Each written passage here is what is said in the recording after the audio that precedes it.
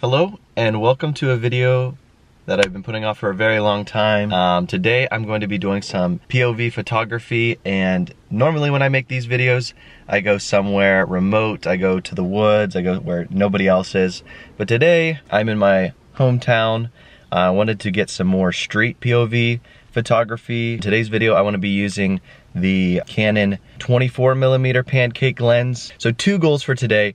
One is to get some cool photos in a more urban setting, and number two is not get too embarrassed because I'm not really good with like filming and photography and stuff like that in public. So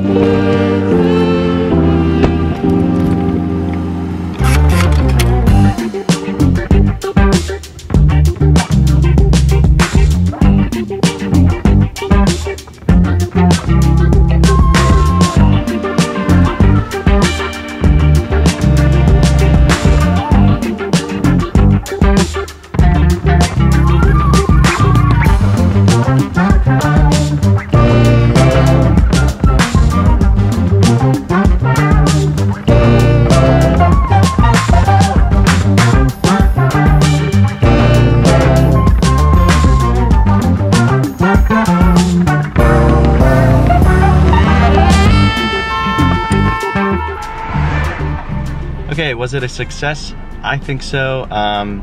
For one, I didn't feel too awkward. I think after I just got comfortable with people around me and just kind of didn't pay attention to them and just didn't think about them, I felt more comfortable taking pictures, and I don't know, I think I got a couple good shots. I'm gonna see once I get to editing, but from this point I think we're gonna switch over to me back in the office, kind of a review of the day. Alright, so in conclusion, after looking at the photos, after editing them, kind of concluded that the 24mm lens from Canon is actually perfect for street photography.